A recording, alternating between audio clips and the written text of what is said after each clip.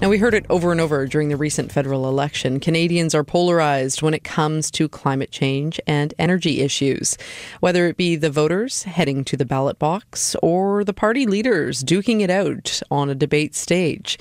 But early findings from a new survey suggest polarization may be more fiction than fact.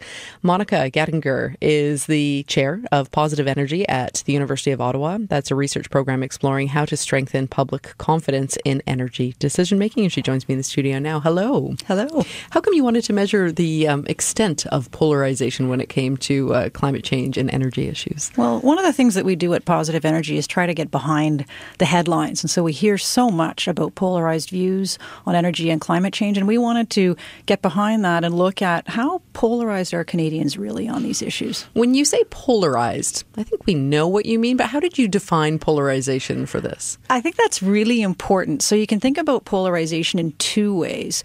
One of which is polarized views over time. So people growing more and more different in their views, and their views hardening and clustering at the ends of a spectrum. So if you ask people, do they agree or disagree with a statement, it's not just that they agree or disagree, but that they do so strongly, right? So it's that clustering, concentrated opinions at the either end of a spectrum. So we can look at that over time, but we can also look at it in a snapshot in time. So this is a first survey. This gives us a snapshot in time to see how polarized our views, and then with future surveys, we'll be able to see, are they actually getting more or less polarized over time. What do you think, before you went into this research, what do you think that the perception was amongst polarization when it came to climate and energy issues? Well, I think, we hear so much about polarization now, not just in energy and climate, but overall, right? So whether it's here in Canada or internationally in other countries. And I think, one of our concerns was, it's like, if you're holding a hammer, everything looks like a nail.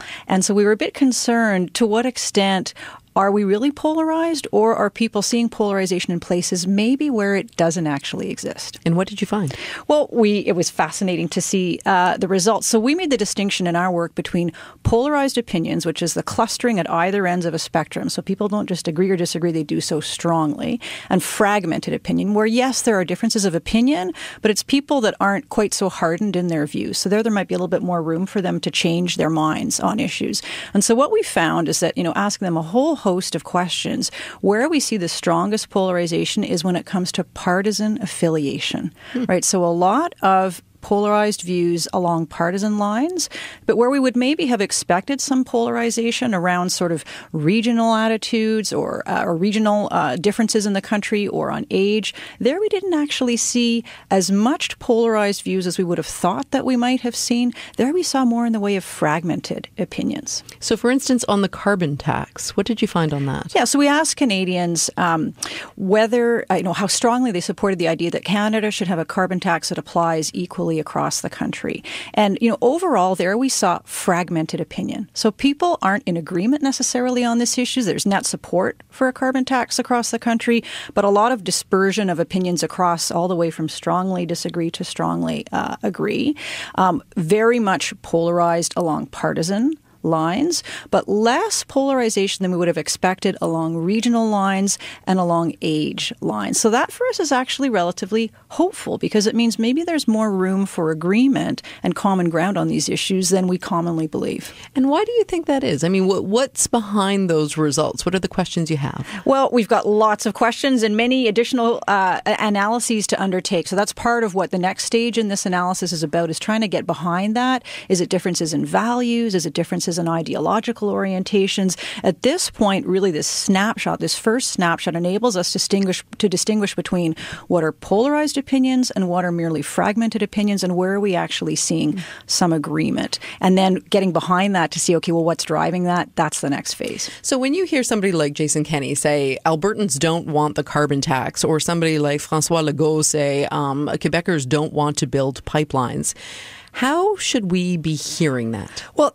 I would say that the data don't bear that out. If you look at the regional level, because we did break this out across the country, whether it's, Quebec or the Prairies, Atlantic Canada, Ontario, British Columbia, the data don't necessarily bear that out. And I think that for us is a concern, particularly in a minority parliament situation at the federal level, where we're likely to see a lot more in the way of partisan views coming forward. So yes, those views are are polarized along partisan lines, but are they necessarily as polarized along regional lines or along other demographic variables? And there, I think we have to look a little bit more closely. That's really interesting. And you've given me some ammo as a journalist as well. So thank you for that. And research to be continued. This is just the beginning. So we'll check in with you again. Thank you so much. Thank you. That's Monica Gattinger.